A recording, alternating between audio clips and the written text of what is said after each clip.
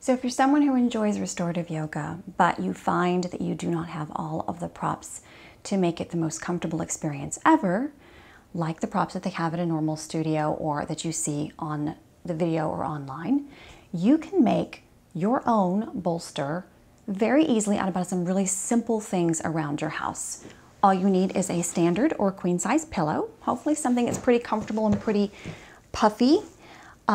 A couple of bath towels or beach towels. These are just bath towels from my bathroom, and this is a beach towel that I use for a little bit of everything. And so I'm going to give you just a really quick demo on how to make your own bolster so that you can enjoy your restorative poses with just as much ease as those that you see with someone holding a bolster. So we're going to take our towel here and take our pillow. And it's best to kind of tuck the pillow in so that the end doesn't come out. If you don't have a cover on it, that's okay too. You're going to take one end, let me drag it to the middle here, and tuck it over. So make sure your ends are about equal on each side. There's a little precision to this, right? You're going to take that end that you just pulled over and tuck it in and pull it around.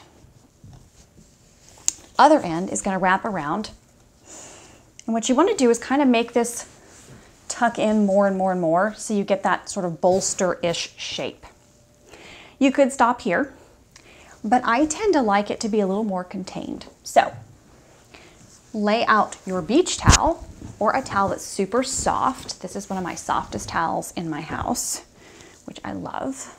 You're going to place it with that seam facing up towards you. And we're going to do the same thing again.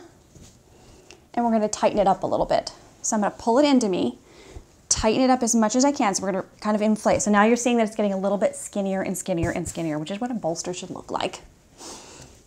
Take this other end and wrap it all the way around. Untuck your edges like that. And you have the perfect bolster. Soft surface, nice and tucked in. If you find during your practice that it gets a little bit untucked, you can just pull this end that you have on this other side, tuck your hand in, pull it in a little bit tighter so you can make it a little bit skinnier and re-puffed up.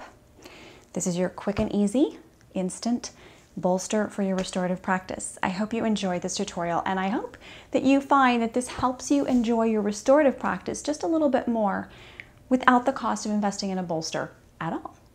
Thanks for watching, and if you liked, please like and comment below on this, or if you have any other questions or suggestions on home prop usage, please comment below, and don't forget to subscribe to my YouTube channel. Thank you.